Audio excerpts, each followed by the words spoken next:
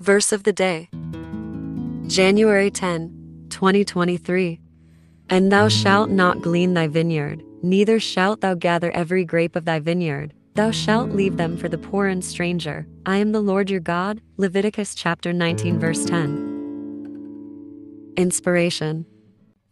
When God blesses us with abundance, even excess, He calls us to share that blessing with others. It's okay that we harvest our field, meet our own needs, and pay all of our bills. But what do we do with what is left? Instead of hoarding or spending every last penny, let's find ways, even if they are small ways, to pass blessings on to those in need. Let us pray.